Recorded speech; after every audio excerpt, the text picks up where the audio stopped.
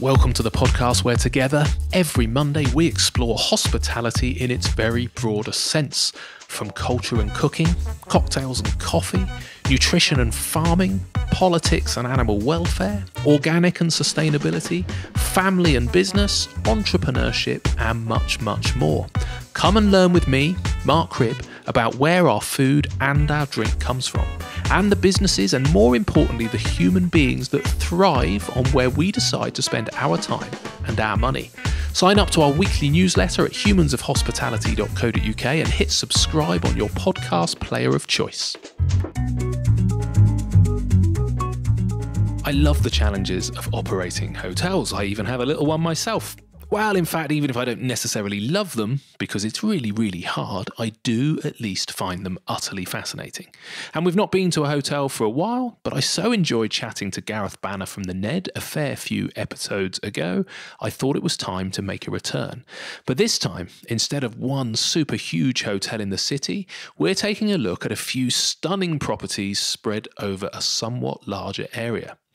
And if you want examples of how hotels can evolve with the times and bring in new types of guests without alienating their traditional following, then this is the episode for you. Andrew Stembridge is Executive Director of Iconic Luxury Hotels, and they are a small and impressive collection, including the Lygon Arms, a coaching inn that dates back to the 1600s, Cliveden House, a stately home, and Chewton Glen, an 18th century manor house, which has enjoyed half a century of award-winning 5-star hospitality in the New Forest. And as you'll hear, Chewton Glen has led the way over the decades. It was one of the first hotels in the country to open a spa in 1990. Under Andrew's leadership, it has also become very family-friendly, with wonderful treehouse lodges, and more on those in a moment, the Beehive Kids Club, and classes at the hotel's cookery school, The Kitchen. And by hosting Chris Evans' Children in Need events, it's broadened its fan base even more and helped to raise millions of pounds along the way. So how do you introduce so much change and still maintain the historical spirit of a place? Keep listening and you will find out.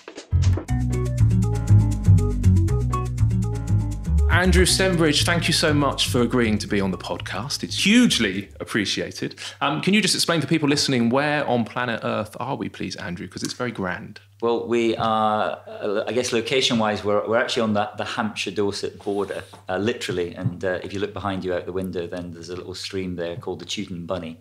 And that is actually the Hampshire-Dorset border. So you couldn't get more southwesterly if you tried. We're in Chewton Glen Hotel and Spa, and very specifically, you're then in a tree house. And this is the Yews. This is our most recent tree house, and it's we now have 14 tree houses altogether, and this is one of them. And I suppose it's probably, like all things that evolve, it's the one that we're most proud of. And as again, to give the listeners a bit of insight, you know, we're sitting in this sort of open space with an enormous wraparound deck, which has got a couple of hot tubs on it, and looking out, you've got trees and birds and all the wildlife you'd expect. And although it's exceptionally damp and dreek, which is a Scottish term, outside, you know, inside it's cosy, and we've got our log burner, which is roaring away, and it's nice and toasty and warm in here. You could be an author. That's an exceptional description. All too often I get, sat in a chair, Mark, but that's beautiful. You hear the word treehouse, and I certainly didn't imagine them. I've heard a lot about them, and it's great to finally come and see them. But yes, I didn't really appreciate the grandeur. It is beautiful and very decadent. Was the original ones, were they similar to this, or is this? Yeah, they're very similar. I mean, this is sort of slightly on steroids, as you say. And I suppose there's a bit of artistic license in tree houses, and in that really they're wooden buildings on stilts. The nice thing is you don't have to climb up a rope ladder to get in them, and they are, as you already sort of implied, they're exceptionally luxurious, and there's nothing rustic about them. And I think actually in many respects we purposely didn't want them to be that's sort of almost a bit of a cliche in a way. We wanted them to be a sort of even a step up from our rooms and suites in the main house already, right. And something very, very different. And I think, I love I love collaboration, and I love when you sort of almost plant a seed and allow an idea to grow. I suppose there's a good sort of an analogy there with the treehouse. Yeah. But when we first started this idea, we wanted to build some really family-friendly accommodation in the grounds, and originally we were looking at doing something which was just more straightforward, and actually it was a sort of chance meeting with a company called Blue Forest, who helped us really come up with this idea. And they do really luxury tree houses or small domestic tree houses for probably rich Russians and people with huge gardens and more money than sense. And we sort of worked with them on this idea, and we had this really unique valley which had a path at the top of the valley, and then the land fell away. And we thought, if you could actually have these suites facing the valley, so you're literally up in the trees, and you walk in, and so the whole things were designed around really around the trees. And actually, what was really interesting in terms of working collaboratively and very harmoniously, we went to the local planners and said, look, we have a valley. We know it's in Greenbelt. We know it's in a protected area as well. So it's not just Greenbelt, but from a nature perspective, it's an area of special interest. And it's one of I think it's the last remaining undeveloped low-lying valley in the county. So we said, we know we can't build anything there, but if we were to build something there, what would it look like? And they've said, we can't. I said, yeah, but if we did, what would it? And they said, well, there's lots of trees, so therefore you can't damage any tree roots. And, obviously the materials you need to use would be very sustainable and local, and et cetera, et cetera. So it went on, and that's why we ended up with these round buildings, which were very sustainable. And as I say, and all the footings were dug by hand. And so, of course, that added to the cost of them, but it then became a bit of a labour of love. There's a thrush just behind you there in the trees, which is just, and it's actually at head height. And that's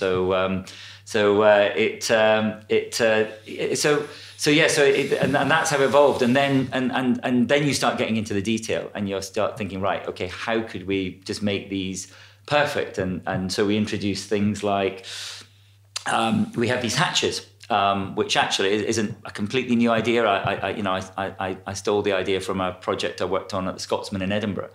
But the idea being that actually, if you don't want to, there's nothing worse than standing in your pajamas, opening the door for someone bringing food to your room when, you just don't want anybody to see you looking like that. And so actually to have a hatch where your food can be delivered, and then we evolve that into our treehouse breakfast, which comes in a hamper.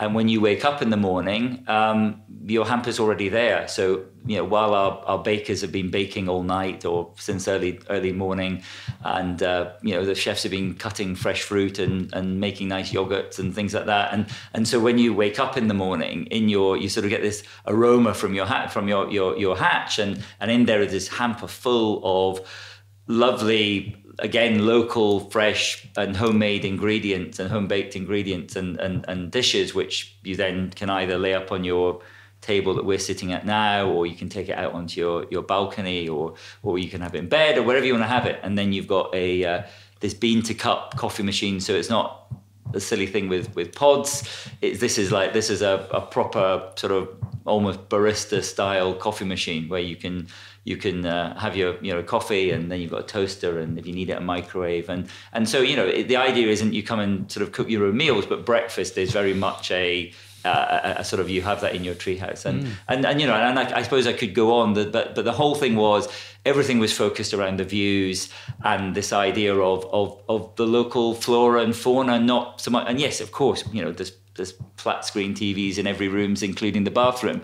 But it wasn't about the TVs. It's very much about, as I say, just sitting here and we could turn around and sort of look for hours at what's going on, in the trees behind you, because even at this time of year, it's fascinating. Yeah, no, you're right, and it's deep as winter. Well, congratulations, they are stunning. I could literally just move in. They're quite capable of just being a house where you could spend the rest of your life. You mentioned then, so the planning process, great opener. I love that, in the fact that yes, not we would like to build this, can we? But we cannot build anything. We know that, but if we could, what would it look like? That's brilliant. What was the time frame from that conversation to actually starting to dig holes by hand? It literally was I think probably the whole process was about 2 years from when the day we opened. Right. If that Wow, makes that's sense. pretty And quick. we did a lot of work, I guess, at risk in terms of designing, because obviously when you ordinarily you might submit a basic scheme and then start to it, but I think we felt so confident. I think because we'd worked with they knew what we were expecting. We're very lucky in the New Forest. We've got a lot of local support. We've always, although now thankfully there's a lot more choice in the New Forest. We've got obviously pigs and limewood and some other really nice hotels and restaurants. So but for decades, literally the Chewton Glen was the only place to go in the forest. And I say, for me, it's really positive that we got more. It's A, could I live here, and B, so I can enjoy them myself. Yeah. But also I think it helps us in terms of employment. It helps bring quality people to the area, not just sort of day trippers and people staying in caravan parks and tents and things like that. So it's really good for everybody. But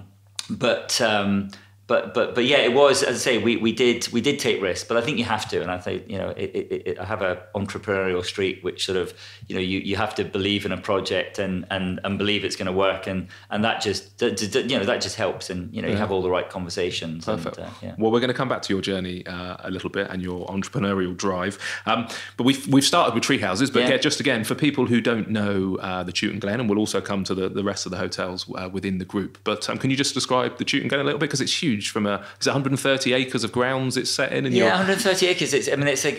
I suppose it's an institution, but actually it's an institution which has constantly evolved, and I think it probably, without going into too much detail for people, I suppose it is based around an original manor house, which is dates back to the sort of 1730-ish.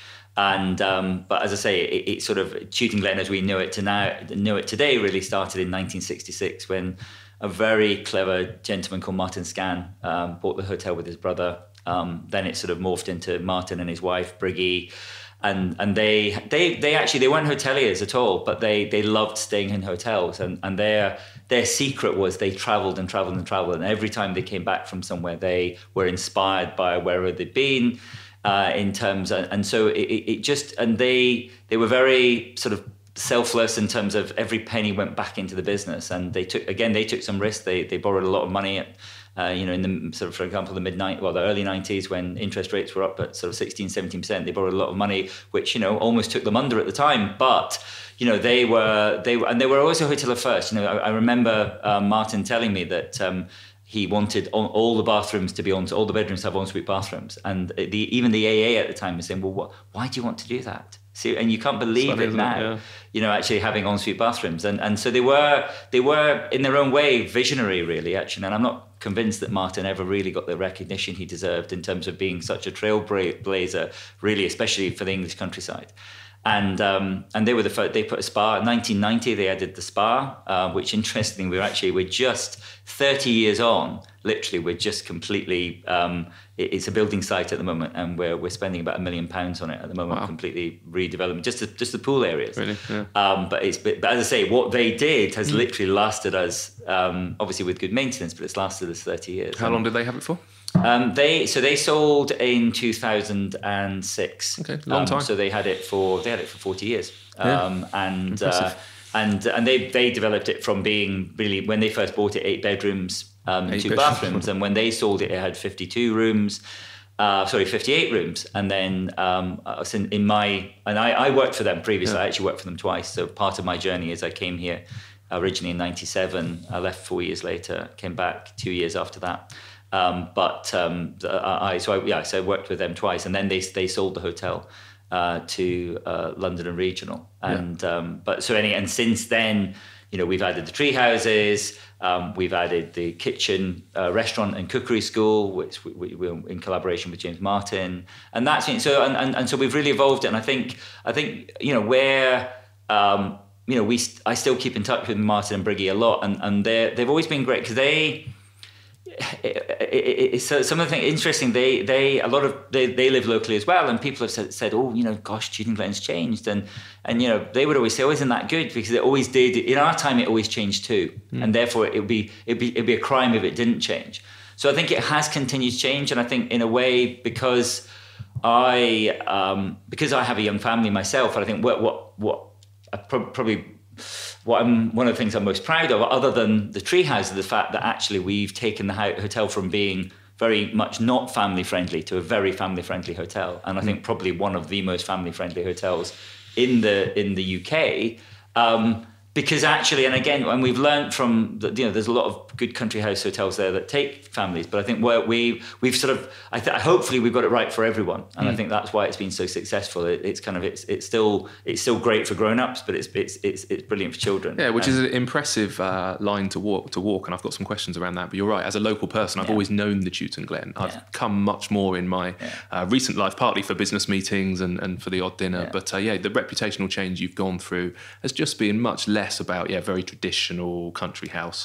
The tree houses have helped the kids. The stuff you've done with BBC Children in Need, it seems to have changed the whole kind of reputation. And I have to throw in then quickly, just actually the last piece of the jigsaw.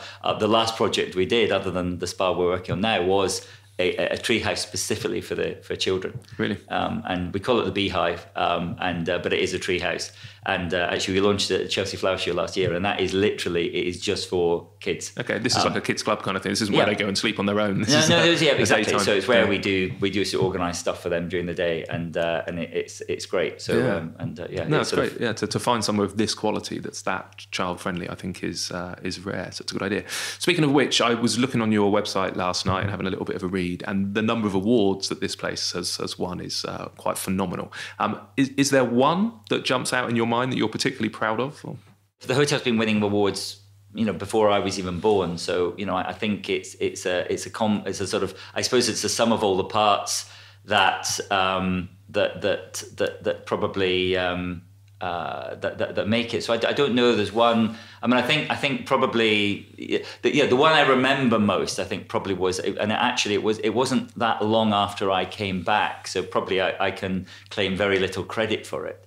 But I remember I got an invitation to the Condé Nast Traveller Awards. So there's two Condé Nast Travellers, there's UK and USA. Anyway, this was an invitation to the Condé Nast Traveller USA Awards. And it arrived the day I'd just come back from a promotional trip to the States. In those days, I did all those USA trips, as a lot of hoteliers do or did.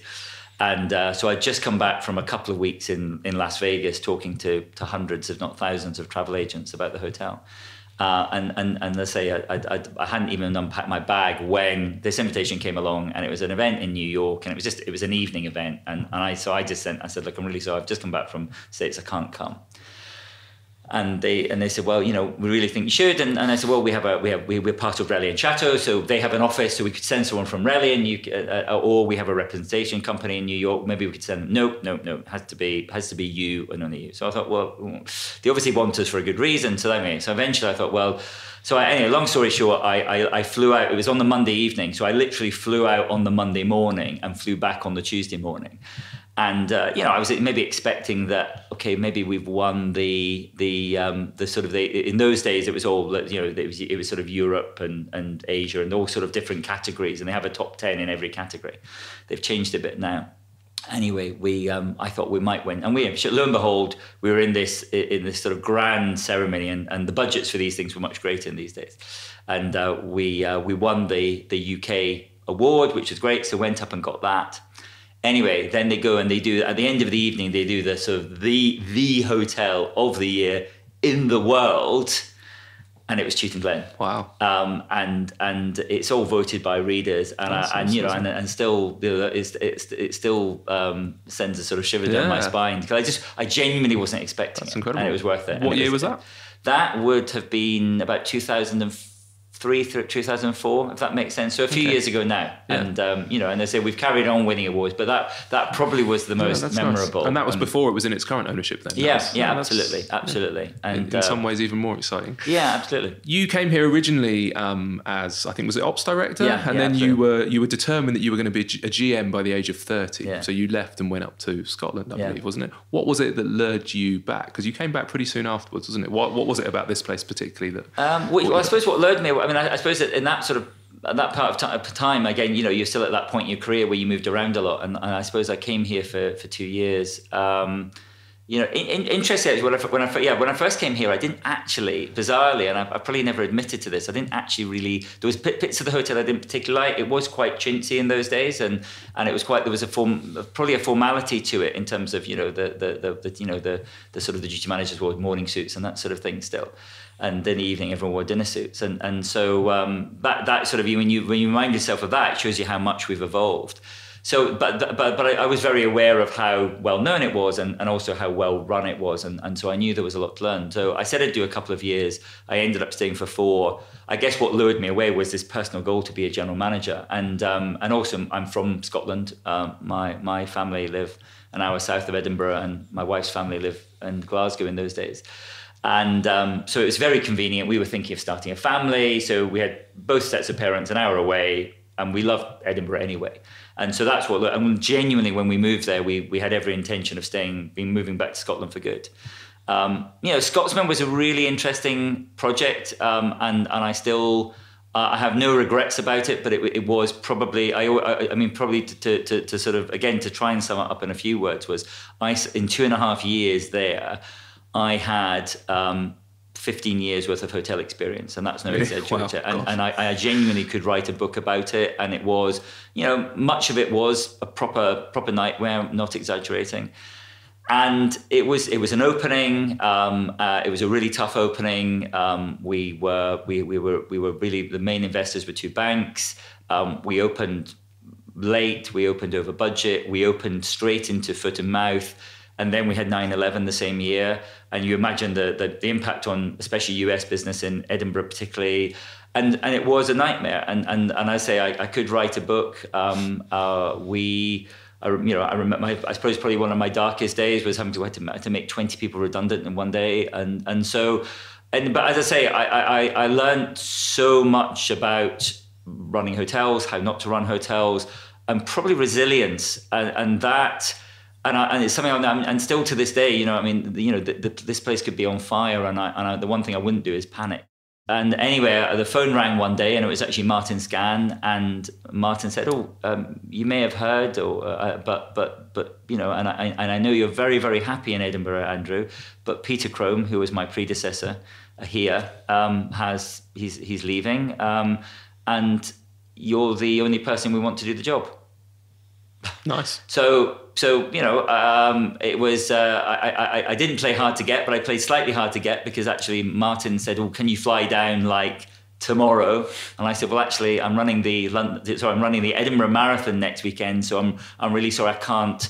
I just don't have time this week to fly down and see you." And he said, "Well, I'll fly up and see you." So He flew up to Edinburgh. We met at Edinburgh Airport in a meeting room. He flew back down, and then I started 3 months later. The deal was done. And the rest is history. But pleased you did it. Yeah. Oh, absolutely. And no regrets. And I remember, again, sort of in terms of those moments in your life which are or your career where they're sort of notable.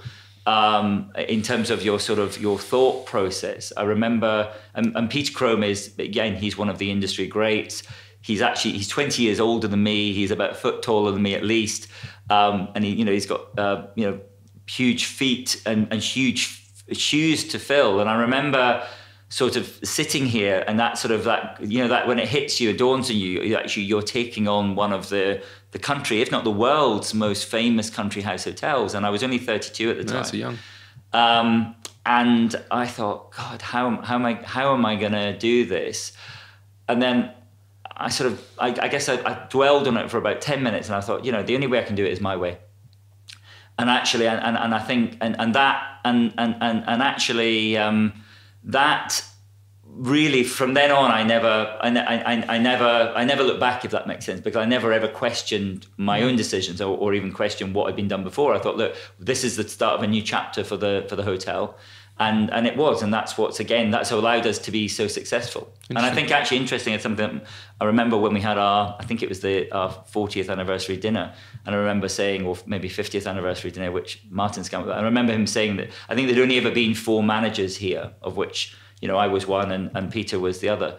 Robin Hudson was before that, and basically Martin said, look, each one was completely different, but each one was appropriate for the decade they managed in. And actually, bizarrely, all of us had about 10 years Really? each. And I suppose, although I've been here much longer than that now, probably in terms of just running, in terms of just running Chewton Glen, that probably was about a decade ago. Yeah, well, that's that sort of pretty so, fair point of time or period of time to stay 100% motivated. I think sometimes you need a change, don't you? And that doesn't need to be a change of company. Albeit the company did change, or the business did change, because 2006 or 7 was it, where there was it was in essence sold. Was that a surprise? What brought that about, and was that a positive change? It was a complete surprise, to be honest with you. It came out of the blue for me. It was a bit of a shock, and I must admit, I thought, oh gosh, life is going to change dramatically, and obviously was quite nervous about it, and especially going from having, you know, owners who literally had an office on site and were here probably, you know, certainly 2 or 3 days a week, were very, very involved in really anything to do with development, and you know, they every time anything went wrong, there'd be a public inquiry on it.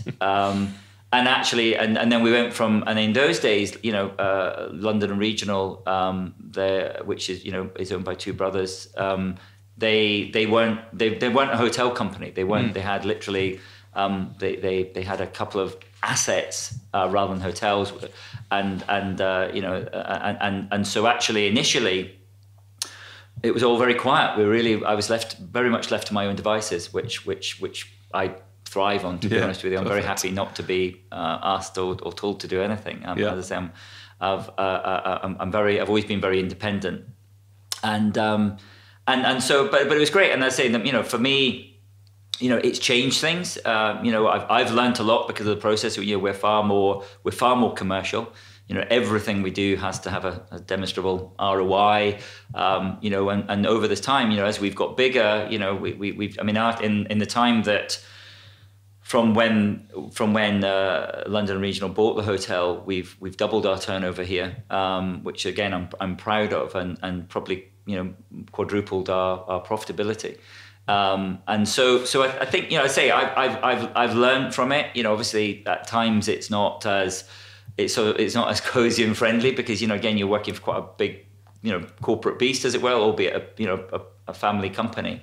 But actually, you know, what they've always been really good at investing. I was going to say, presumably access to funds must have changed. And that's great, and that's all you can ask for, and they are true to their word, and so actually, what it has done, it's really allowed, you know, Chewton Glen to flourish, and I say, and I've got a huge respect for them, and they're very, very clever people, and very hugely successful, and now actually, you know, their portfolio. I mean, I guess we'll come on to Iconic and going to do it now, actually. But actually, their overall portfolio is sort of knocking on almost 100 hotels now they own worldwide. Oh, really? So they're a big hotel company. Wow. And the big shift for them is moving from, you know, obviously they've always had an interest in being the landlord, i.e. they've owned.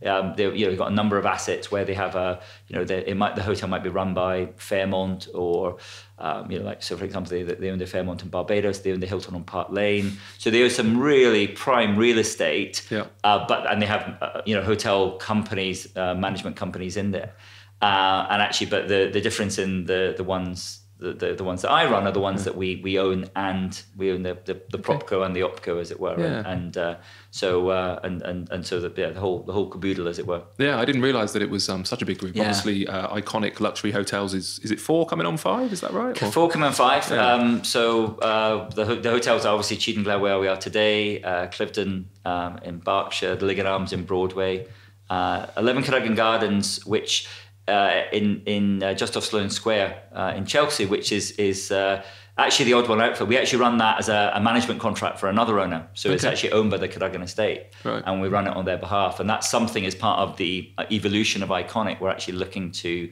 have more management contracts where we actually run hotels for other people, and we've got the sort of the know-how now to do that. And then obviously the fifth project, last property is opening in September of this year, called the Mayfair Townhouse, and that's going to be another London hotel. It's going to be our largest hotel at 172 rooms. Wow! So yeah, and that's a very exciting project. It is, isn't it? And I love the confidence that you deliver that. It's opening in September. That's it. That's fact. It's because these things are they're challenging, aren't they? I think building is it conversion of an old building? Is it? Yeah, it's actually it was a hotel, and therefore, and actually, I suppose our appetite. We've looked at a lot of most of what passes my desk, certainly in recent months, has been sort of other buildings, lovely, palaces, castles, often even sort of iconic office buildings that are complete conversions. Sorry, so it's not the same as my desk. Yeah. I like that desk. And but actually, so it's on Half Moon Street. It actually was. It's the old building that was the Hilton Green Park, right? But we've completely gutted it, and it's an incredible building. It's 15 townhouses, wow. Which were knocked together, 7 of which are listed, and it's an incredible address. It backs onto Shepherd's Market, and bizarrely, for me, I mean, obviously. I sort of know the area fairly well, but now that I'm obviously going there on a regular basis, it's a really interesting.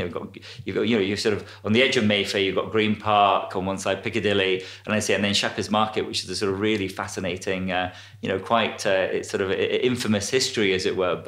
But just really nice. It's a really nice part of town, and I'm convinced the hotel's going to be a huge success. I think we've really sort of found quite a sort of niche, especially in that part of town.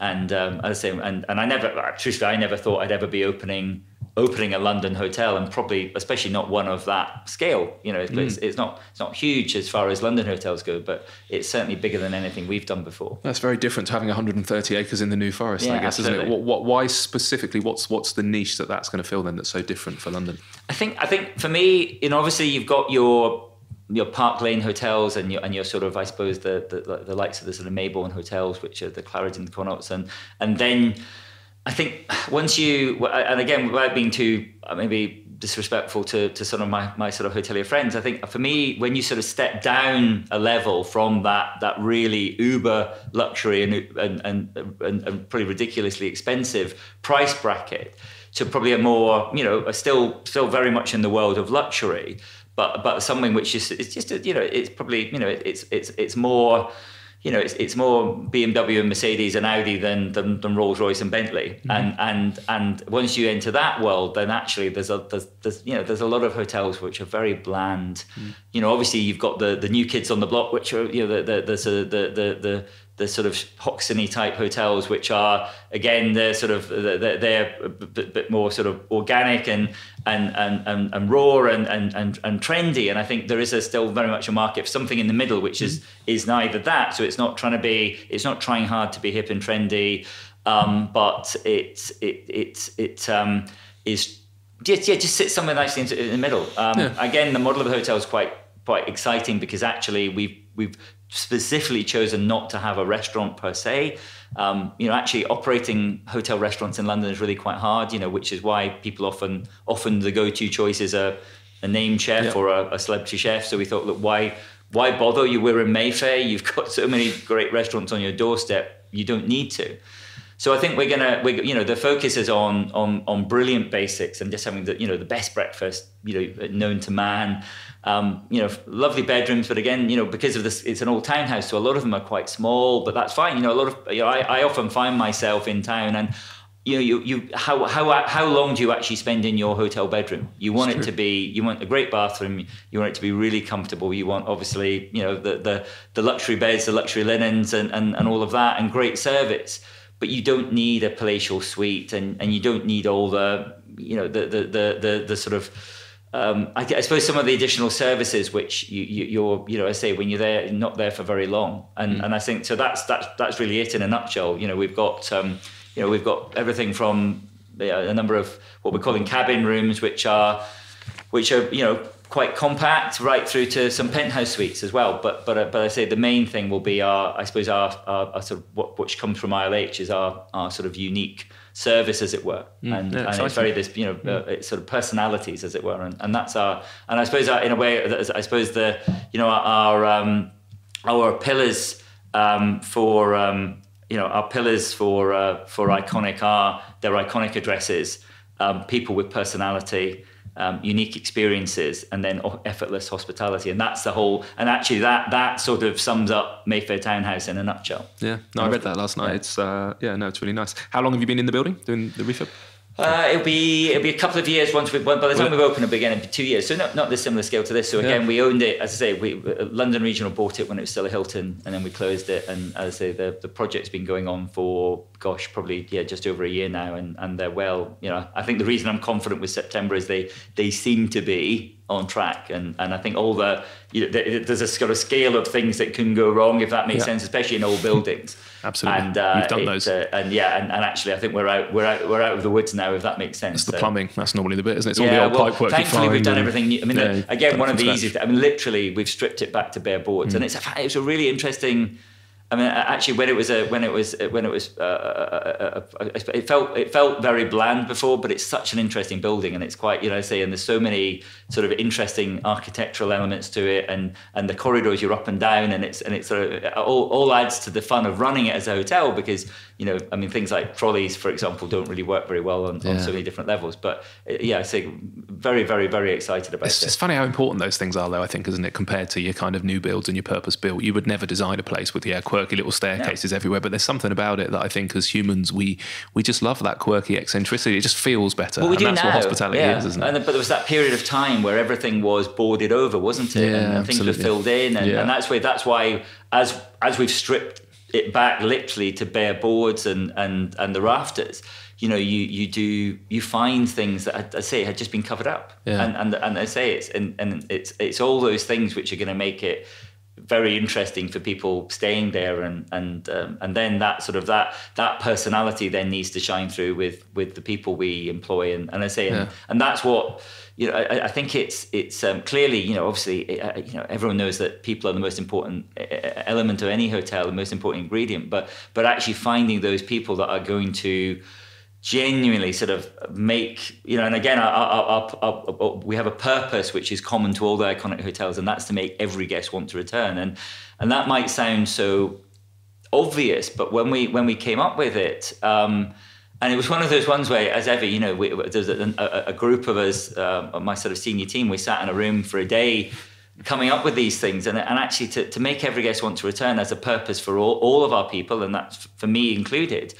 And they say it seems too obvious and too basic, but actually, having had and worked with and worked for companies previously where you had probably something which is far more sort of highbrow, as it were, but to actually have something as basic saying, look, actually, your job is just to make that person in front of you to want to return. And actually, if you do that, then that your business becomes a very simple model at that point in time, and it's the most flattering thing that can ever happen in a hotel is someone saying, "Yeah, I'm going to come back. I'm going to recommend you to a friend," or whatever it may be. Yeah, no, I think it's such a simple concept, as you say. In reality, how you deliver that is fascinating, I think, isn't it? And I know this is your core belief, is about empowering your team, I guess, to deliver that however they see fit. By it not being 5,000 word essay on here are all the things and here are the rules you're going to follow, and that kind of thing you see in the casual dining sector, where it's kind of like, right, you must welcome the guest within 15 seconds, you must recommend 2 starters within 90 seconds and a bottle of wine within the first 2 minutes, and it makes me want to sort of vomit on the formulaic approach. But it's not even, and that the sad thing is actually, and this is where it's hard, because again I'm never going to criticize the very successful sort of large and luxury brands that are international brands, but but I have an experience, and I won't say which brand it is because it wouldn't be fair, but I was in the States, and I was very well known, very highly regarded, and I love them as a hotel brand, but my my experience revolved around I'd lost my luggage on the way, which actually annoyingly was my fault, so I was even more annoyed about it. And anyway, long story, I had a really bad journey, and the final straw was I lost my luggage, and again, long story short, within sort of 8 minutes of arriving at the hotel, 8 different people had asked me the same question, which was, how was your journey? Wow. And I said to the first person, oh, I had the worst journey on earth. I'm really annoyed, lost my luggage. But not, at no point did anyone say, right, you've lost your luggage. What can we do for you? And they just went through this what I call mechanical service. And it might be mechanical, i.e. Swiss watch, i.e. everything's perfect, but actually it wasn't. There was no empathy, nothing intuitive about it, no real hospitality. And actually, someone needed to say, look, what do you need? Do you want a cup of tea? Do you want gin and tonic? Do you need us to run you to the local store to get some clean underwear? Do you need a charger for your laptop or your phone? What can we do to help? And I got sent to the bar to wait for my room, which wasn't ready till 3:00. And it's just, and that was so disappointing. And I think, I've always known it from that point on. Actually, I probably felt that even more, that had to be able to put a member of the team in front of a guest and look at them and say, right, actually, Mr. or Mrs. Guest, I can clearly see the last thing you want me to do is to run through where the bar is and the spa is and all these things just now, because you just look like you don't want to hear anything. So again, say to them, I can tell you've had a long journey. Let's get you to the room as quickly as possible. When you want a show around, just shout and I'll do it. Yeah. And in the meantime, how about that gin and tonic? Yeah. And it's just that sort of that as you would if someone was coming to your house or saying to someone before you even start, do you need to go to the bathroom or whatever it may be? It's just as I say, it's humans on humans, and exactly. I think it's all about being human, absolutely. Isn't it? Yeah, this is why this podcast is called The Humans of Hospitality, and not the processes or the brands or the businesses. And it's disappointing that sometimes we train the human out of people, because most people, I think, we certainly look for it. I know Danny Meyer talks about this, but it's that hospitality reflex, basically, isn't it? Is that you just automatically want to make people's lives better, and we all know how to do that, really, don't we? Or most of us do. And if you have that and you actually want to do it, and it's a reflex rather than something you have to think about, then great. And I think some of the best opportunities to impress guests are actually when things do go wrong, because how you respond to that, and if they had dealt with it and run you down the shops to buy some clothes or recommended somewhere, that could have been such a completely different experience, wasn't it? And so much better than just your bulk standard arrival. And I think that's, I worked in the States on 3 occasions actually, and I think the one thing I learned from the Americans, actually, rather than American hotels, was Americans, especially New Yorkers, are very good at complaining. In fact, they're much. The Brits are hopeless at complaining on the whole, and they don't know how to complain properly. Whereas the Americans sort of they if something goes wrong, they're very quick to tell you. But if you put it right, then they are loyal for forever. And they have this understanding. And actually, because they know that you will react accordingly and you do the right thing, because things do go wrong. And I think so. Some of our most loyal guests now, our regular guests, are people where actually the first encounter we've had with them has been because there's a problem. But because we've and some of them become, you end up with a sort of probably not, I would go as far as say friends, but you end up with a sort of more personal relationship with these people, and they keep in touch with you because you've actually dealt with their problem and seen it. And I think it's for me the judge of any good organization is not the fact that things go wrong, it's what's then done to put it right, and people are actually hearing. And I always say to our team, put yourself in their shoes. If somebody's saying, well, I've waited half an hour for my meal, the normal reaction from the team, unguided, is, oh well, no, actually it's only 25 minutes, and it's go like, and check the tickets and the CCTV. It doesn't matter. For whatever reason it feels too long. Exactly. And we left a void there, which was, and people are generally understanding. So be honest with them, don't and it's so I think for me it isn't rocket science, but actually it makes it far more enjoyable for the team, because actually, it shows you trust them. And I think the trouble is, I think the brands, they had to, because they've gone global, to try and deliver consistency. So I understand they're almost a victim of their own success. Absolutely. Because to deliver this consistent brand, they've had to sort of almost train their teams to death. And I think the teams are so nervous about stepping across the line, as it were, And I say we encourage our team to make decisions, and even if they make mistakes, it's like, okay, we'll just learn from it. It's fine, Yeah, I'm actually very relieved that it's not really possible to become that big and that global, or at least it's exceptionally rare to be able to do that and still have that personality. Because it's a relief for the rest of us, isn't it? At the end of the day, we don't all want to be owned by 3 or 4 huge corporate brands, do we? And the fact that the smaller guys can still give that personality and be human, particularly in hospitality. For me, my bugbear with hospitality is it was never supposed to be a commodity. It's something we've done for tens of thousands of years. We break bread around fire. It should be completely natural. It shouldn't be something that we turn into a process. So if anything, any industry survives that and stays human and isn't dominated by the digital sector and this process stuff, then I think it should be our sector. Yeah. Specifically though, when you're interviewing people and you need, you're looking for that reflex and that innate skill, can you pick that up in an interview, do you think? And what skills have you learned over the years that help you find the right people who get that balance right between needing to be really professional, really good at what they do, but also that little twinkle in their eye and that sort of cheeky bit of humanity that makes an interaction memorable? Yeah, I think it's hard, to be honest with you, and I think it's about actually we now and this is where something again actually what's quite interesting, we're sort of we are definitely more process driven than we used to be, because now we're across the 4 hotels. I mean, and when once Mayfair Townhouse opens, we'll have 150 more people, but we've already got about 800 people in our teams. So we've had to ourselves bring a little bit of that process, which again but not the mechanical side of it. So we have our behaviors that we have 8 behaviors that our teams work to, and we actually now bring that into the interview process. So actually we actually, so all our interview questions are based around, so we have set questions to make sure we don't nothing remains sort of unasked, as it were, and then all our review process with all our team members is actually based around behaviours, and actually but those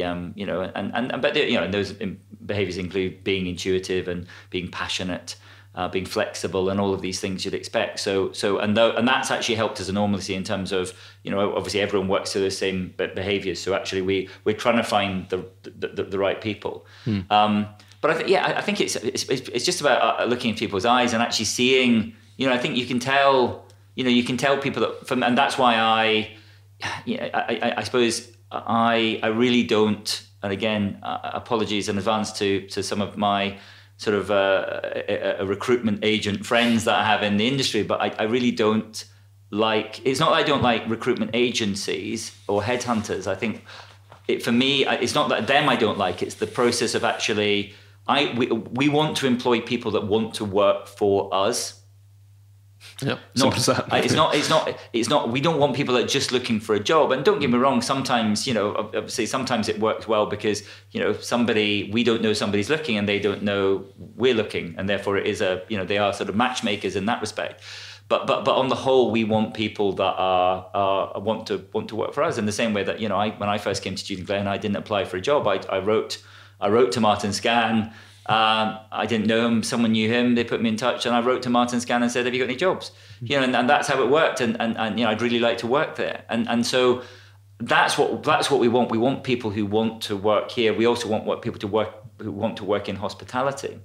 Actually, interestingly, some of the people that I sort of I guess enjoy working. I mean, I enjoy working with everyone, but I enjoy working with most of the people that have maybe been pointed in a different direction by their parents. Either they've gone on to be accountants or lawyers or all sorts of things. And you get these people who are generally very well educated and very well qualified in what they do, but they just haven't enjoyed it. And actually, they've come into hospitality because they actually enjoy it. And it's not. Hospitality, as you well know, it's not for the faint-hearted, and so therefore, actually, to find people who love doing it, and you just can't, as I say, you can't replicate that. And actually, so when when you talk to, although as I say, we do have our sort of, I guess our set question, but at the end of the day, when you're interviewing, it's just trying to get under their skin. It's trying to understand what makes them tick, and also trying to get them to sort of maybe expose not their vulnerable side, but actually they be honest about you know, 'cause I always sort of drill people not on their weaknesses, but you know, we've all got things, me included, or others included, that things that you kind of you don't hate about yourself, but you wish you could change, but you really struggle to. You get to that point where you're too long in the tooth, or all the things that you compensate for. Yeah. I think the other thing we do, which is probably a little bit maybe corporate, but we do profile, or certainly all of our managers we profile, right. And we use a very, very good thing called Insights, which actually profiles people on colours. Yeah. And that's absolutely fascinating, and that really is that got, again, I could talk all day about what that shows you about people, but I've only ever found one person that we didn't take them on, but they said no, that's not me. But really? I mean, literally my profile and all my, you know, our senior team, all our profiles, you know, they're almost bang on. They are.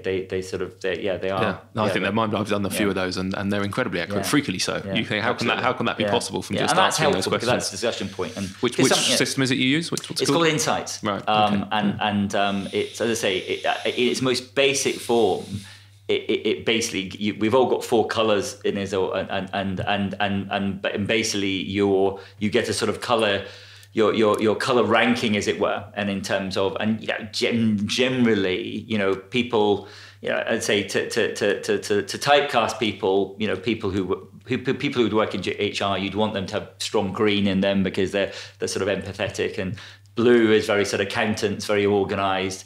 The yellow is very creative, so you'd expect chefs to have a bit of yellow, and then red is sort of, you know, quite not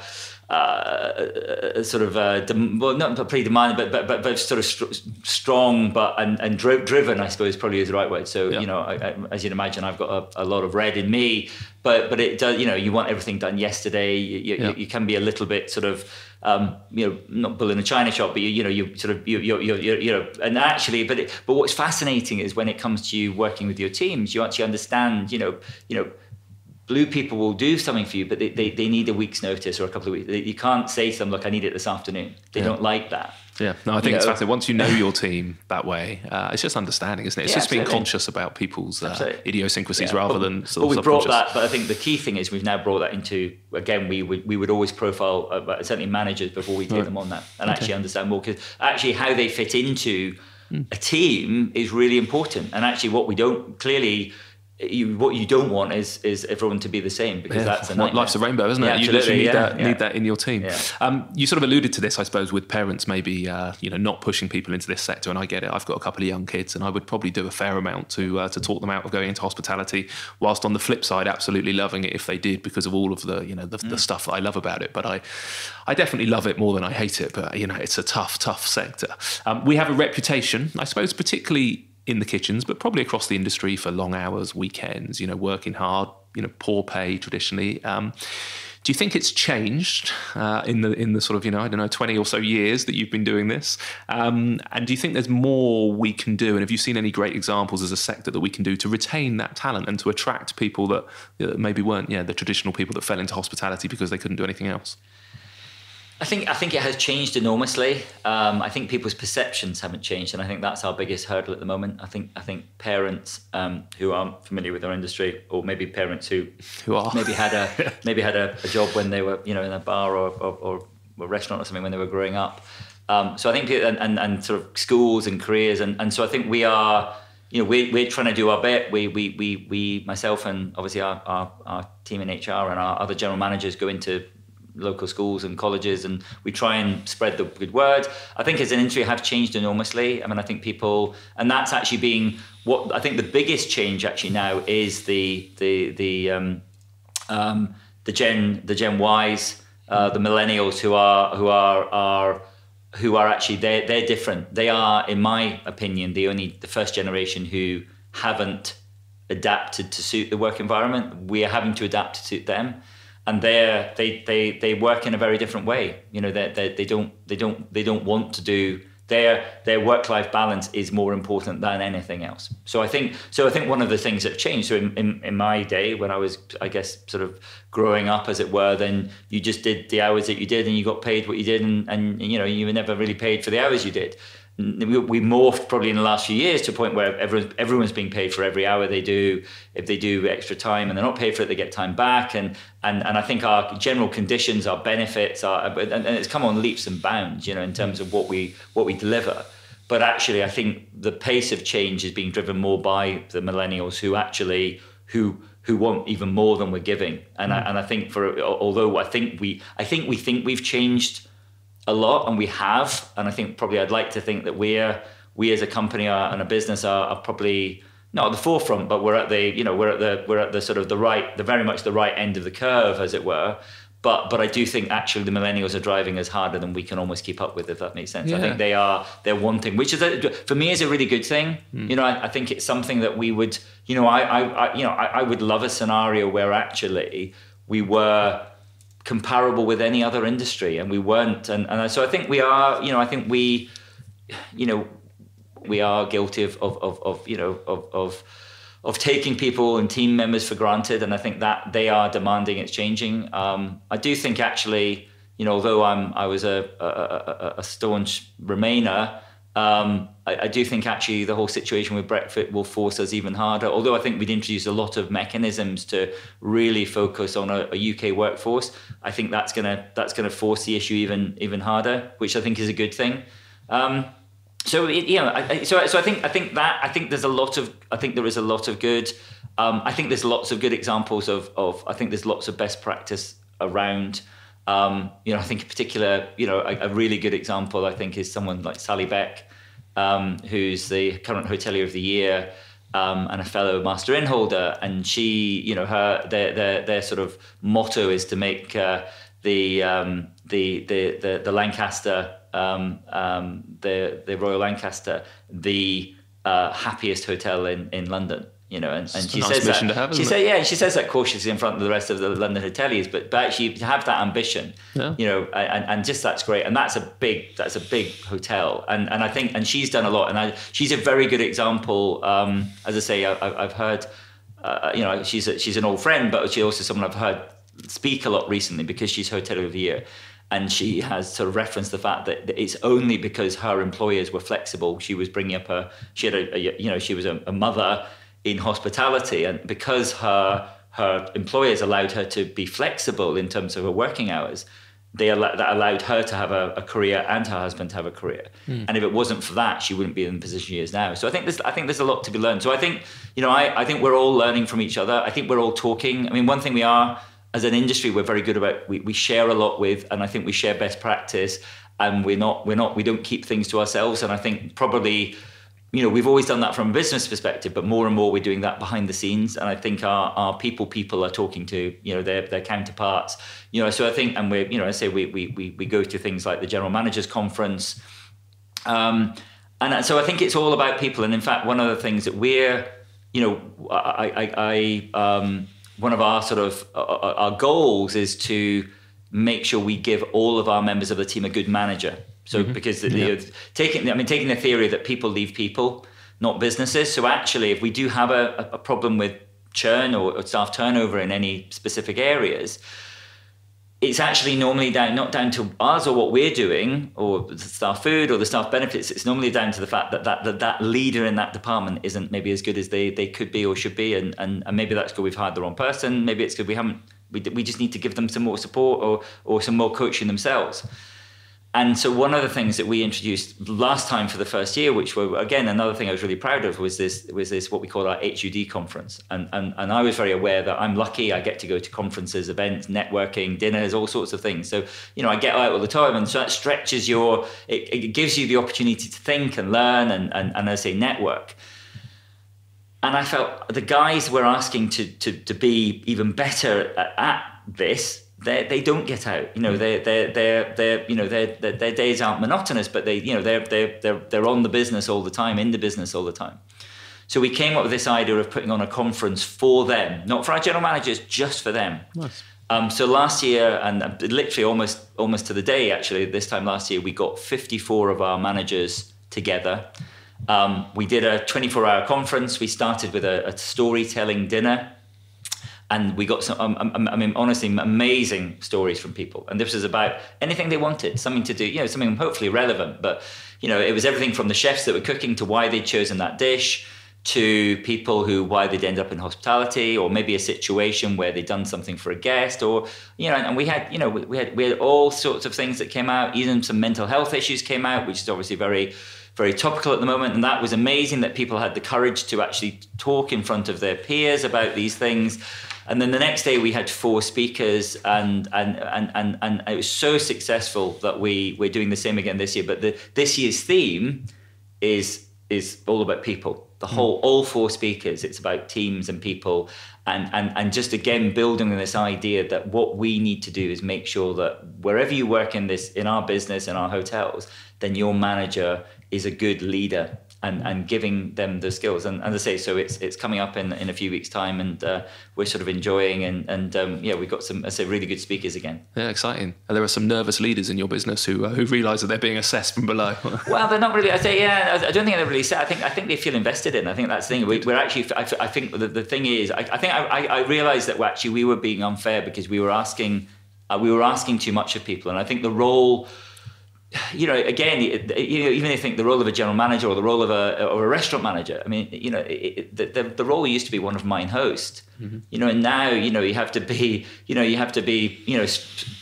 strong on HR, strong on finance, strong on marketing, and at the same time, you have to have a room, a restaurant, a dining room full of happy guests as well. And I say, you know, the number of disciplines they need to be good at is enormous relative to life, and I don't think we've, again, over the years, necessarily given people those skills. So I think that's true.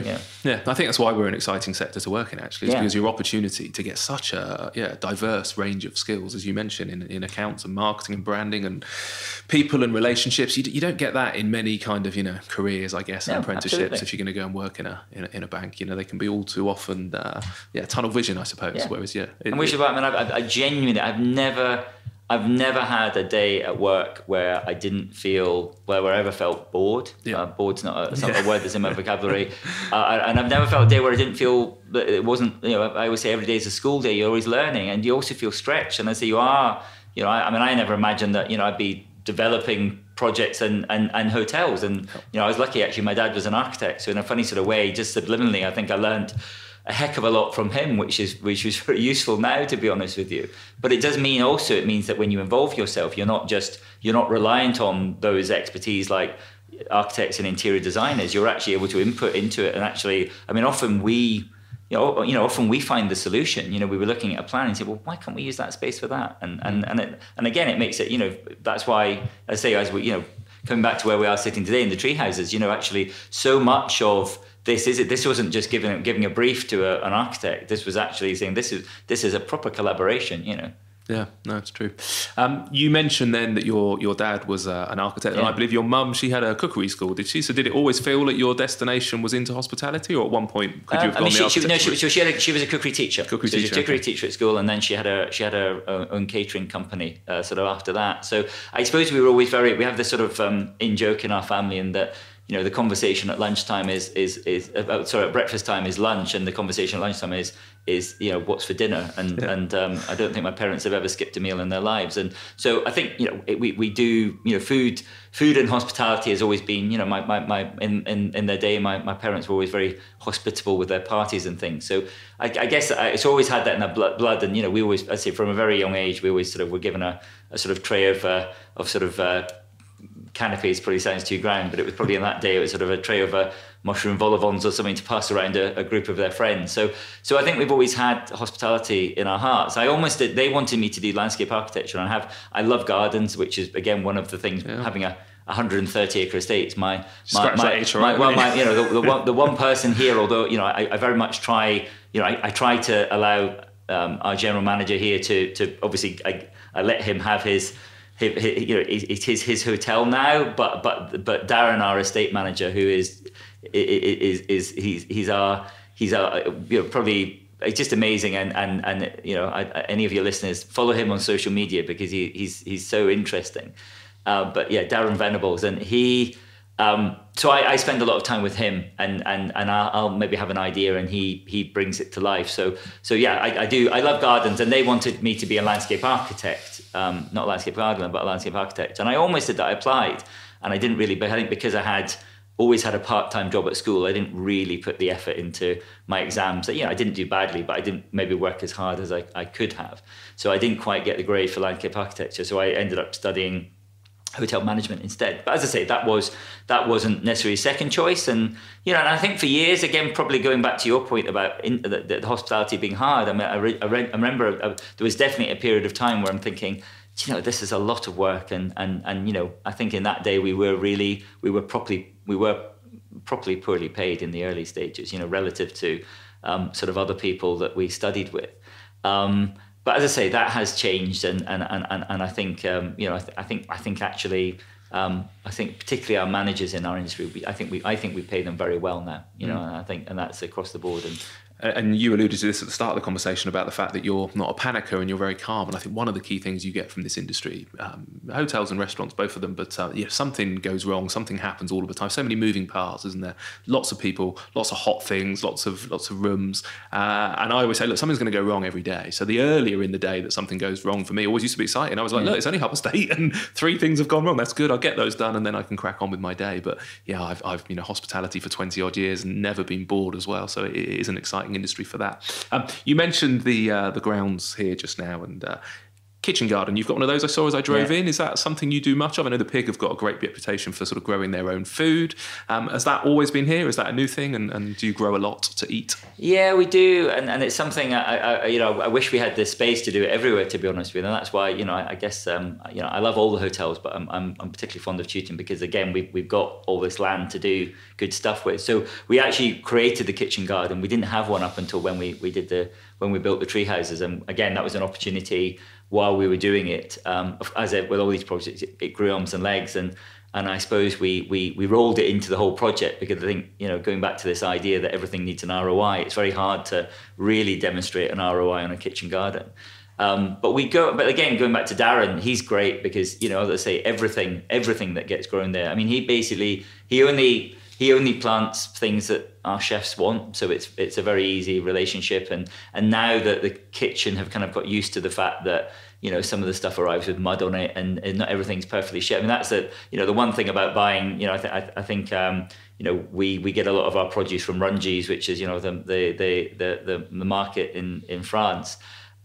In terms of produce, and obviously more and more we buy locally too, but a lot of the stuff still comes internationally, I think. Yeah, especially this time of year. Well, yeah, absolutely. And I think this is where there are some myths around in terms of what at the end of the day, I guess in a luxury hotel they want to see luxury fruit and exotic fruit on their breakfast buffets and things like that, and we're not going to get that in the New Forest. I mean, that said, we can now get strawberries for probably 9 months of the year from it's grown in the New Forest. But yeah, so there is a mix, but as I say, Darren grows everything, and we extended that further when we built the cookery school and the kitchen because they've got their own kitchen garden and this lovely alienating greenhouse up there as well, and then that's nice there because actually if you're attending the cookery school, the guests can actually go and pick herbs from the garden themselves, and some of the ingredients will come from the greenhouse itself. So it's a very important part of what we do. We actually probably took it a step further because we licensed the area so we can have parties in there, and actually one of the best parties we do there is for children in need. With Chris Evans, and I was just going to ask about that. We do all these we do all this sort of street food and have chefs like Tom Kerridge and Dr. Atul Kocher and Jose Pizares who come regularly and will do, as I say, street food in our kitchen garden for all these people that have donated millions of pounds to children in need. And obviously, we've got Chris Evans there and bands. Yeah. So this all felt like it was sort of part of your change in reputation. And I guess, as you alluded to earlier, not sort of a revolution, but more of an evolution of what the kind of hotel had stood for before. And it's been very successful because you've changed your reputation. How did the thing with Children in Need come about? Because it really did seem to help position you. You were saying you're about opening up to families. It seemed like the perfect fit, but it was quite a risk, I think.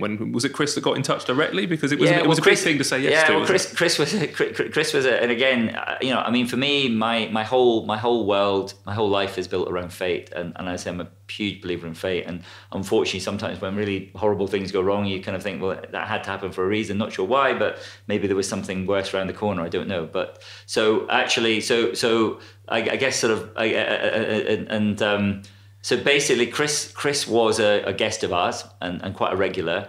He actually was a guest of ours because of James Martin, and as he's told fairly regularly, or James told fairly regularly, actually.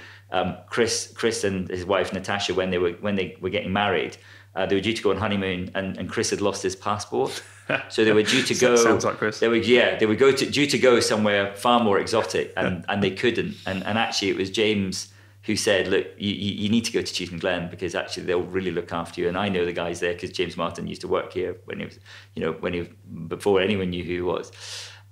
So that's how Chris became a guest here. So he became quite regular, and I'm being honest, I didn't really know, obviously knew him to say hello to.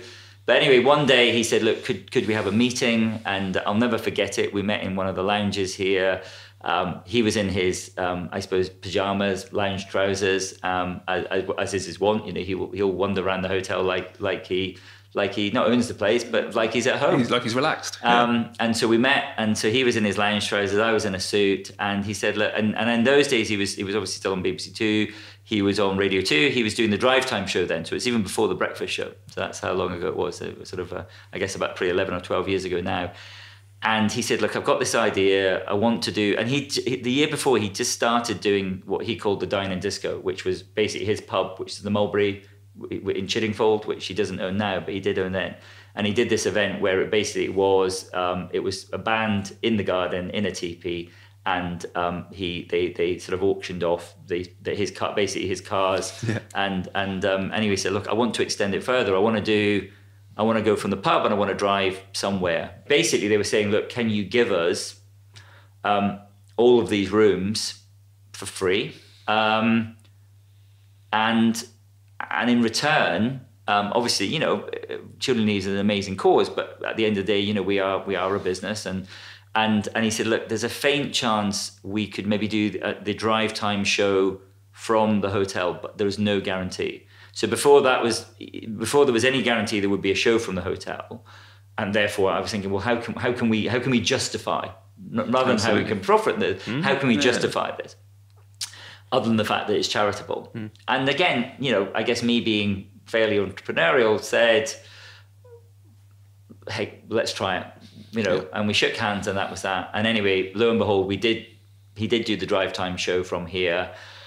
We did that a couple of times, and then he obviously went on to the breakfast show, and then the whole thing sort of grew arms and legs. And then when he sold his pub, that then morphed into actually doing the Dine and Disco here. So instead of the sort of cars leaving from here, and we actually brought the whole thing to here. So we've had Take That here, we've had ELO here, we've had Paloma Faith here, we've had Kylie Minogue here, and to actually have, if you imagine like almost like a mini Glastonbury for about 150, very. So 100 people who've paid, and over the years, I can't remember, I mean, it's literally tens of millions of pounds that have been raised because of that. And, yes, I mean, Chris would say, well, we couldn't have done it without you. Yeah, that's fine. But ultimately, he's the one who's leveraged it all. But actually to have that, almost an endorsement, and I think there's something about Chris as a sort of individual who he's become a friend, but he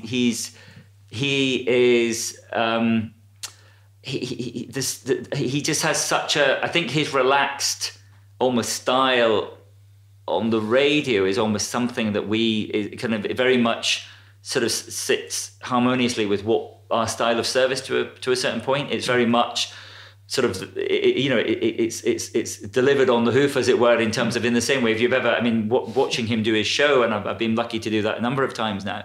And it's incredible how the guy, he has sort of themes for the day, but most of it's unscripted, or all of it's unscripted. And how he can do that, and that sort of almost having one conversation while he's thinking about other things, and it's just incredible. So. Yeah, three stages down. No, it is it's a gift, but it just shows the importance. And again, I think why I love this sector. Again, you said earlier that that the sector kind of helps each other out. I think there's lots of hoteliers, lots of people I mentioned. Very rarely, if you need a bit of advice or you need some help, can you not phone somebody else in the sector and ask them? And it doesn't feel like I presume other sectors feel, where it's all ruthlessly competitive. It's sort of everybody's like, yeah, great, I've had some experience in that, I'll help you out. And it's a very door open industry, which I think it should be, because fundamentally we're in hospitality and we look after people, and it would be crazy if we didn't look after each other. But it shows the importance of saying yes, I think, to stuff that comes up, because I can see how much as you want to support children in need, at the end of the day you wouldn't be writing them a check for 50 grand or whatever just off the cuff, but you're providing an opportunity for something to happen. But isn't it funny how fate plays its part, and that became such a big thing. And hearing about it locally, I do think it was important in your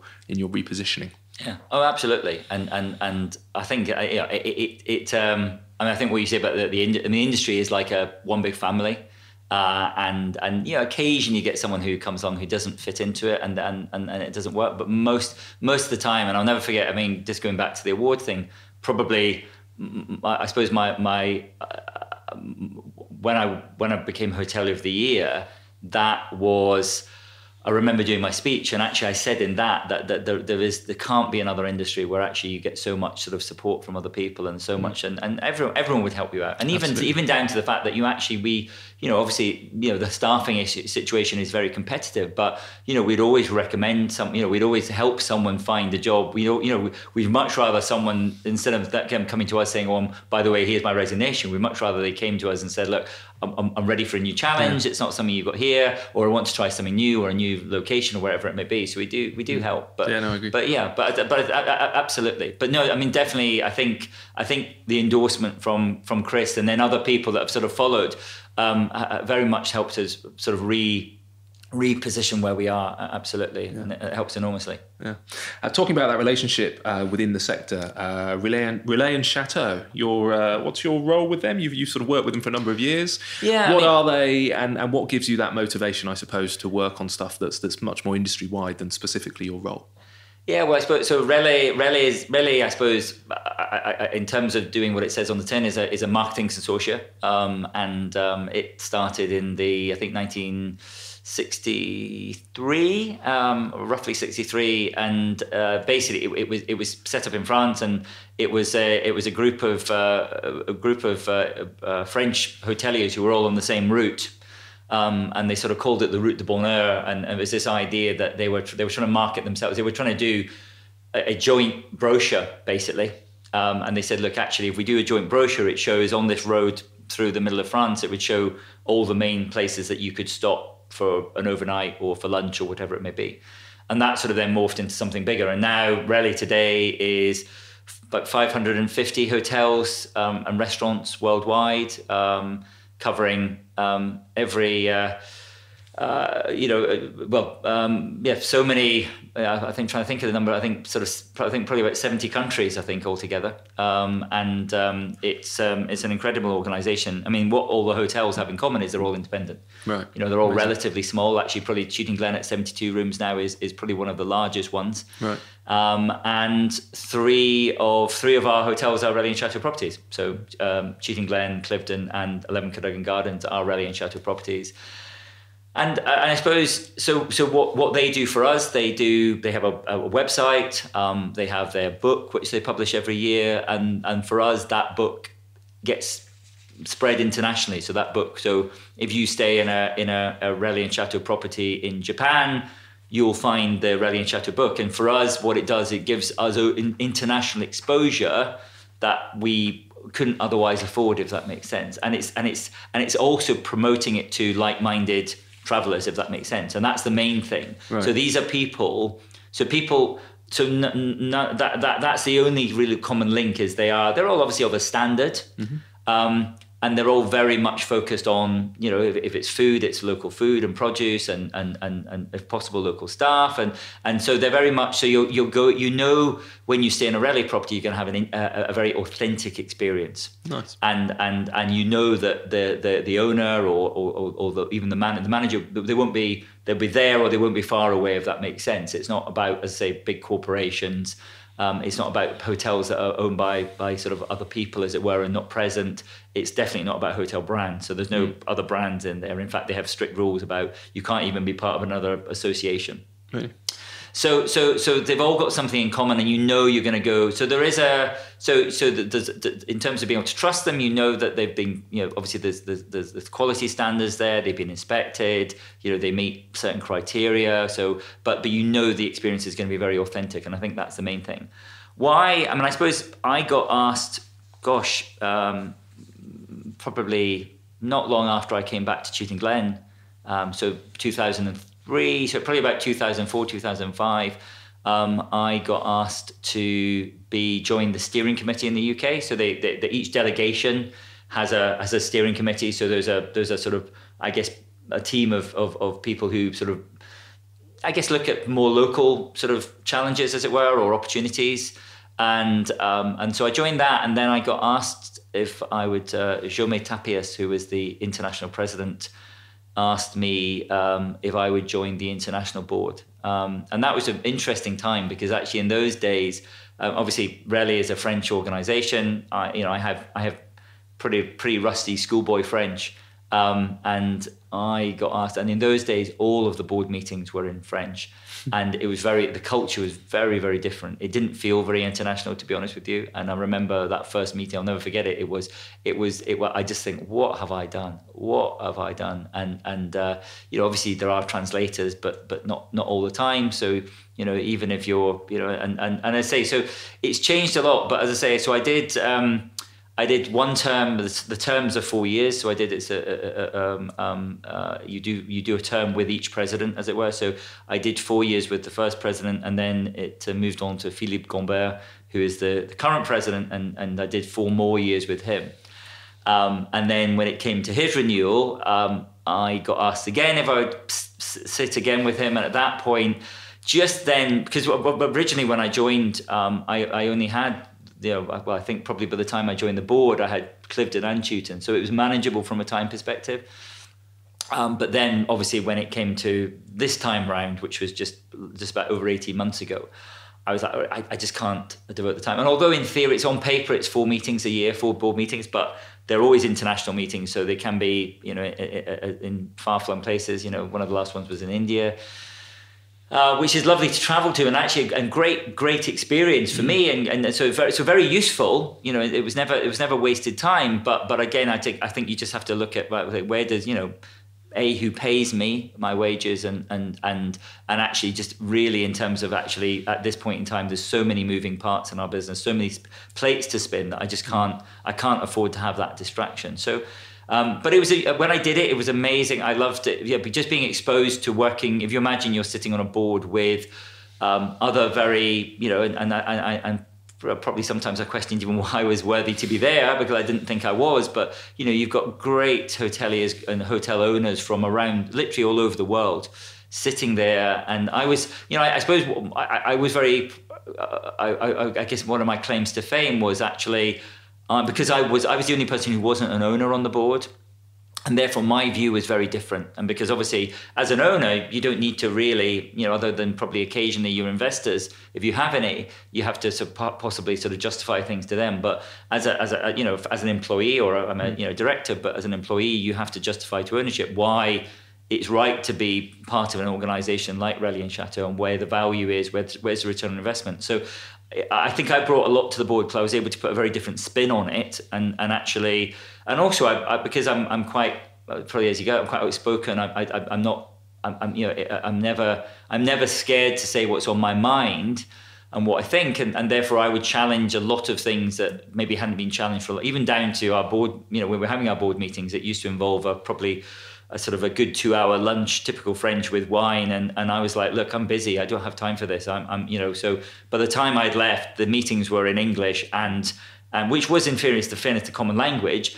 and we had a working lunch delivered to our meeting room, and that was, and so if nothing else, but there's a lot, I say a lot of things I challenged, because at the end of the day, it's an association, and it's very easy from an association perspective to be, you're really spending other people's money. And actually, so to have a situation where I was sort of quite brutal at times and would prod and poke them and so I know as I say, I'm not on the board anymore, but I obviously know the people still on it, and I do know my name. My name gets referenced several times. What would Andrew say? Yeah, exactly. I can imagine. It's still so I genuinely would have loved to have done it. I think it was pretty right to sort of step down. And also, you can do things for too long. Yeah, and I think definitely. Probably some of the guys that are doing it maybe have been doing it too long, and And I think it's incredible how these things, like you say, you think, oh, that's fine, 4 meetings a year, but subconsciously they sort of eat away and gnaw away, and you end up giving them some of your sort of processing power, doesn't it? Yeah, absolutely. And also, I think the other thing with that is, if you're traveling to a meeting which is in India or something, you're leaving a couple of days, a day before, and then you're coming by the time you get back. So and then actually for me a big thing probably actually also was actually my family and the time that they're at, because I suppose I'm of the generation where you had a very different relationship with your parents, and I never really had that sort of closeness. And now one of my favorite things in the whole week is being able to go and drive my kids. I don't care being a taxi, because I love driving them there, because those conversations you have in the car are great, because it's that one-on-one time, and then you go and watch a sports match, and I'm very lucky that both our kids are very sporty, and I love sport myself, and I'm playing sport myself. It's one of my sort of therapies, as it were. But actually being able to run them around at the weekends.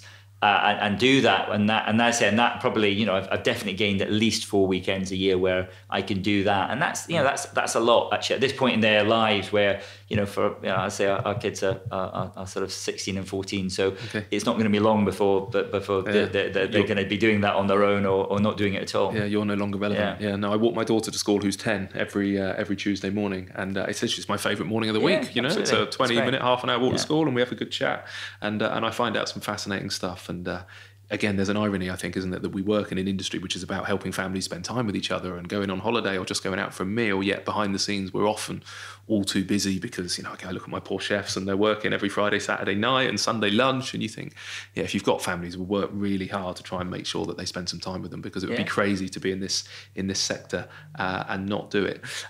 Drawing to a close, because speaking of which, you've spared me a lot of time, which is very much appreciated. Are there any particularly And I'm conscious that you've worked with so many people and seen so much stuff, as you said, them sort of working in France. But are there any particular people that jump out from a sort of either a mentorship or an inspirational perspective that you've worked with, either in our sector or not, that you particularly, either go to and have a chat or conversation, or think back to what you learned from them?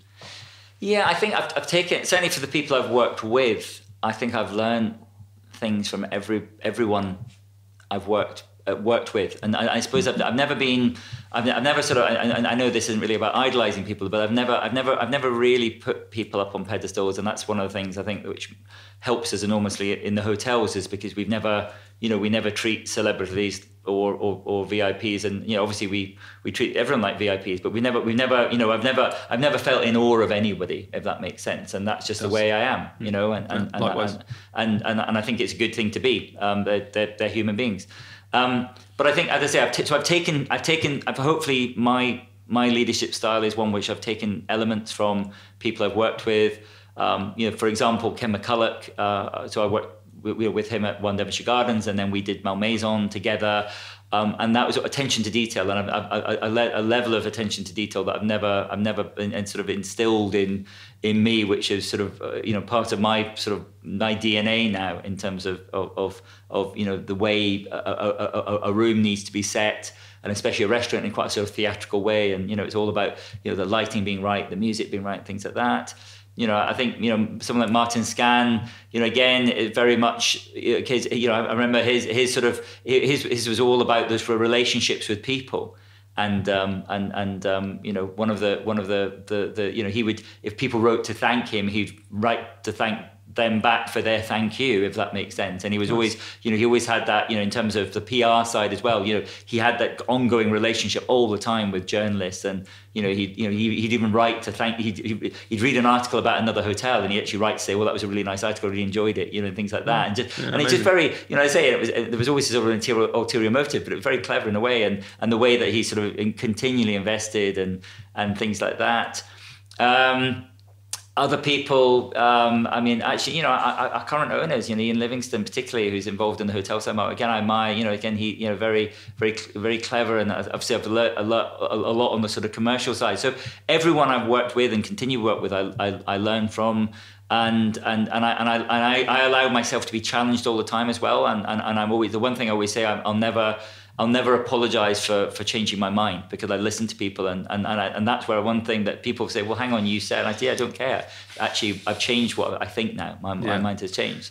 But I think probably within the industry that I've actually never really worked directly with, almost did at one point with Robin Hudson, for example. I think he's very, I really like, and obviously I've got affinity with him because of the New Forest, because obviously he worked at Chewton Glen previously, but.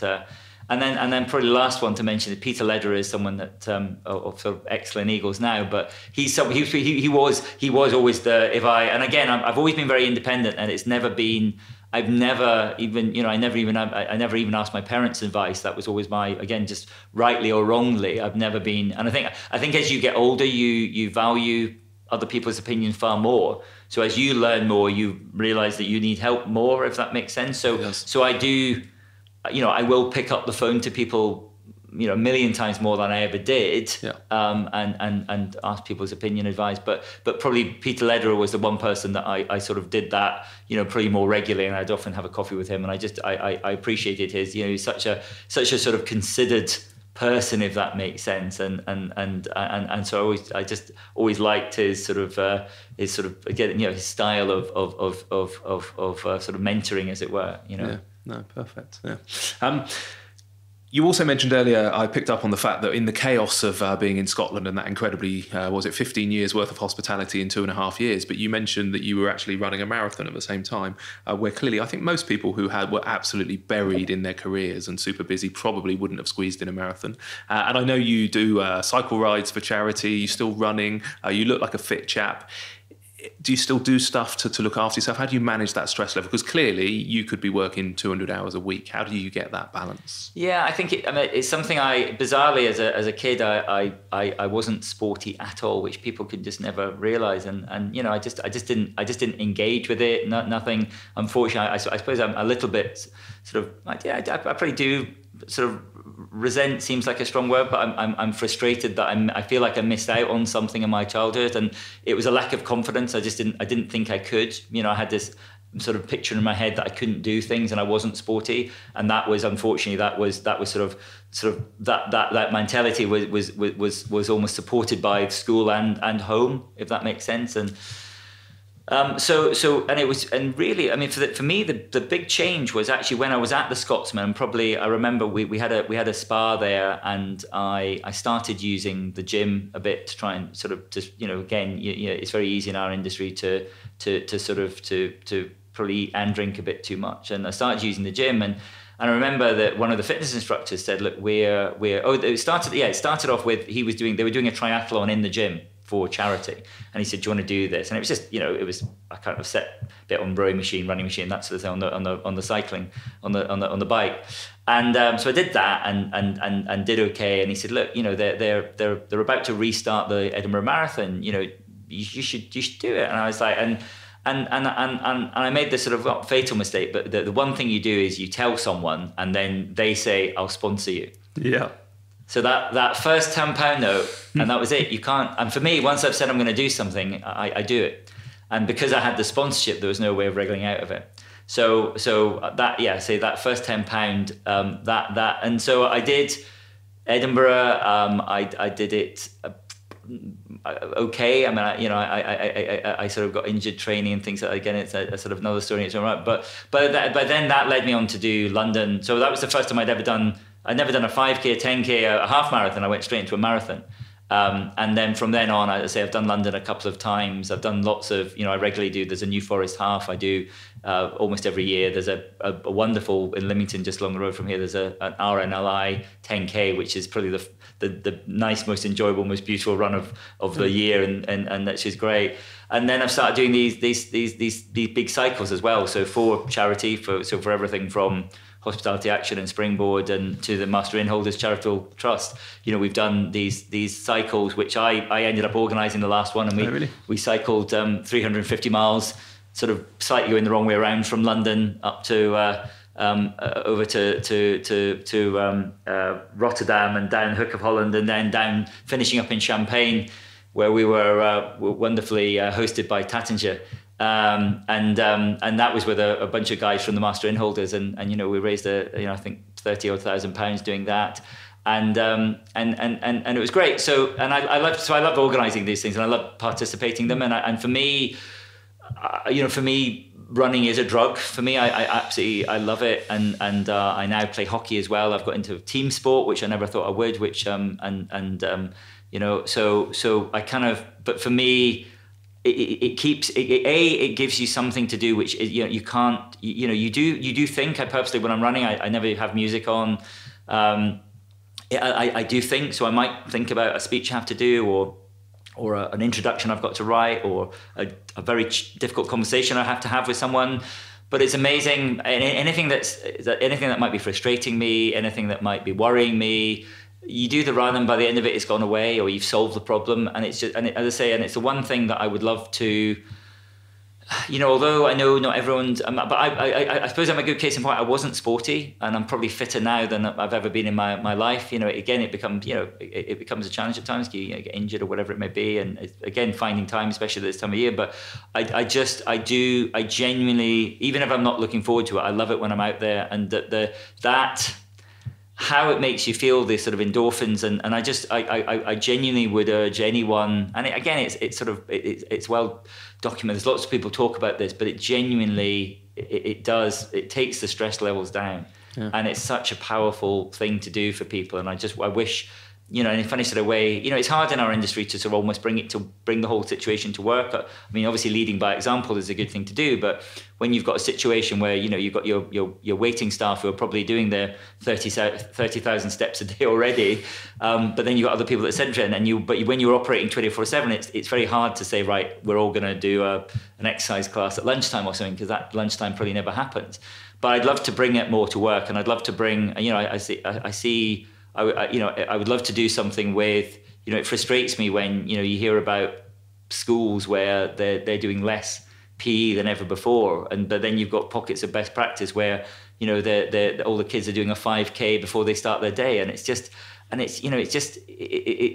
the benefits, the health benefits of doing exercise are just immense. And I'd love to do more with that, if that makes sense. I'd love to do more with that thought. And I try and I witter on about it all the time, and I definitely lead by example. But I wish I could, people that don't think they can, I wish I could sort of do more to help them, because there's a lot of people that don't, if that makes sense. And it's just, for me, it's a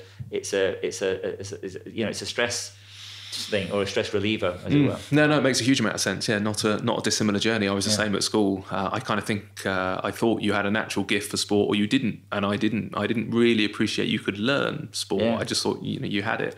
And same, I see my old PE teacher, funny enough, because he comes into one of my restaurants, and I'm much fitter now than I was. I'm the same as you. I'm just getting into the running, started a few months ago, but cycling, lots of really long distance, 100-mile cycle trips, and there's something meditative, I think, about when you've got to climb a mountain in the Alps on a bike for a few hours, and all you can focus on is pedal and breathe, and it's great thinking time. But I think as a sector, we're constantly surrounded by cocktails and booze and food and temptation, and it does seem to be a difficult sector. I look at some of my bar staff sometimes, and the chefs, whose natural release at 11 or 12 o'clock at night when they finish shift, and understandably they can't go home and go to bed because they're buzzing from a busy service, and it ends up a few beers, late mornings, and it feels like there's something we should do in our sector, but also for kids and food in general, I guess, about eating better but eating less, and being conscious on quality of food. We could probably do another hour on that, Andrew, but we don't have the time. A lot of people who listen to this podcast, and it's not just aimed at people in the sector, it's aimed at people generally interested in food and drink. But where I generally speak to the independents, I think there's a lot of people, hospitality, bars, restaurants, in many ways they're in vogue, and lots of people want to go and work in them because it's got a reputation as an interesting place to work. Phenomenally high failure rate. I interviewed Mark Hicks not long ago, who said it's probably the hardest he's known it as a time to open a restaurant. In fact, his advice at the moment was don't open restaurants. Is there either a really good bit of advice that you sort of remember and cling on to over the years, or a really bad bit of advice, or ideally even both, that you remember that you would give to people who are thinking of coming into this sector at whatever level? I think it's probably something I've learned in recent times, and I'm sort of danger of contradicting myself. And I think it's finding that balance of, as I said before, being an entrepreneur and almost having the belief in a project and just almost testing that project in your head and thinking so much about it that you just, whatever you're going to bring to the table will be successful. But then balancing that with, I think what I've learned from our current owners is just to completely strip the emotional side out of it, if that makes sense, and just, look at the worst case scenario in terms of numbers. And that it is like a bucket of cold water. But it does work, if that makes sense. And I think it's finding, it's finding that balance. Sometimes there does have to be a leap of faith, and if you get someone who's passionate, but equally, I'm sure probably most of the failures, the people were suitably passionate, if that makes sense. And I think the other thing actually I learned is actually, again, from my time in Edinburgh and sort of traveling over, is actually just because something works in one area doesn't mean it's going to work everywhere, if that makes sense. And I think that's probably the downfall of the restaurant industry, particularly at the moment, where they've had, they've had a brilliant formula, and they've sort of they've rolled it out. And I think in a way, I don't think it's I think it's the investors who are probably to blame in some respects, because these big rollouts, if that makes sense, and they're just moving too fast. And I think the trouble is, unfortunately, pace of our industry or industry full stop is such that, if someone comes up to me and you want to conquer every sort of major city or something with an idea before someone else copies it and does the same there.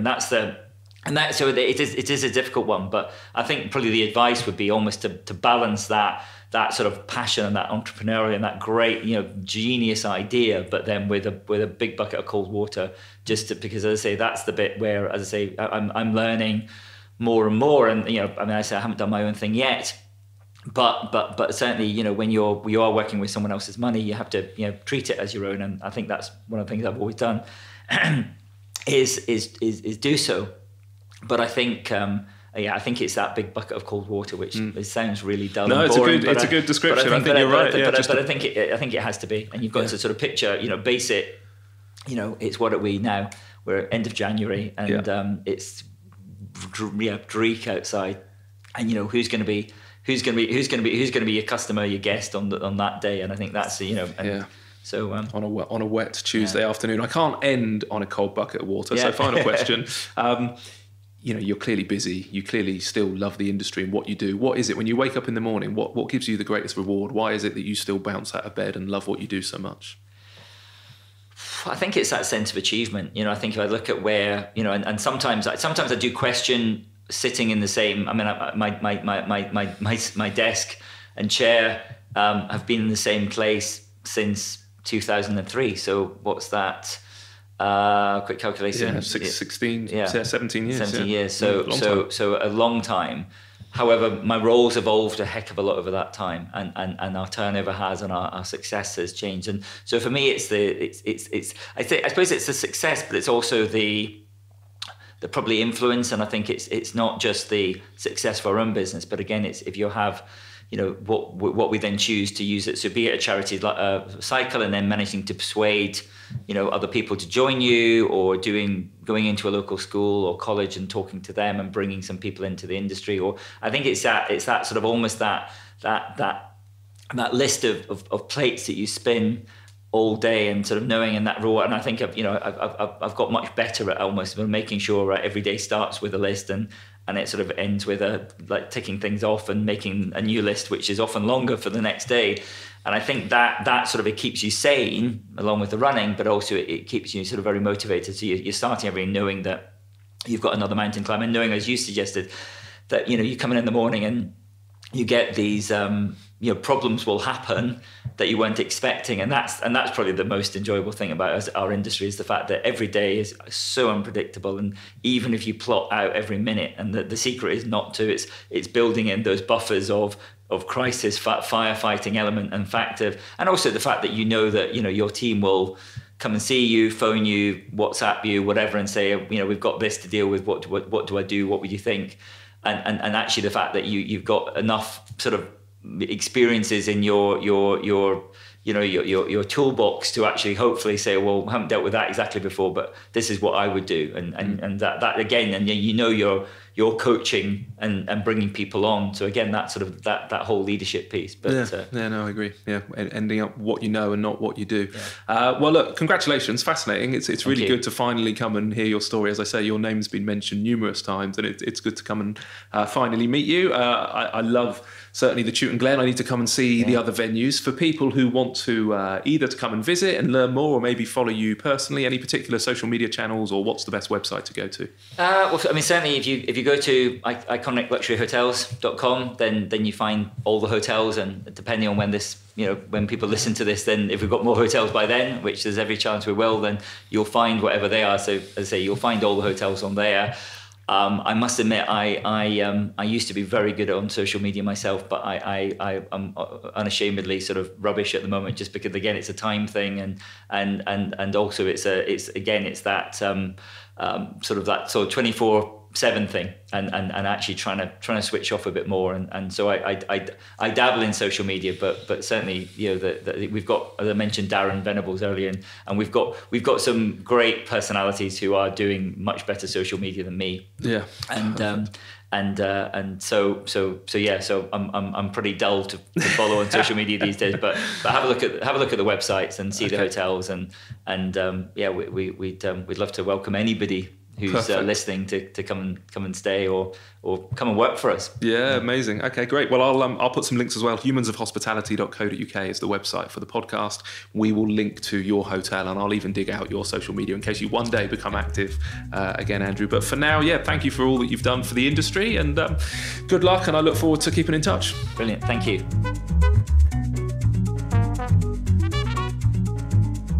Thank you so much for listening to this week's podcast, and remember that on the website humansofhospitality.co.uk every week we put on some show notes and some links through to the various websites or social media that are mentioned, and we also do a nice little breakdown of that week's conversations into specific topics, so you can jump through the podcast and just listen to some of the highlights if you wish. If you've not done so already, if you could leave us a review on iTunes or one of the other podcast players of your choice, that would be hugely appreciated.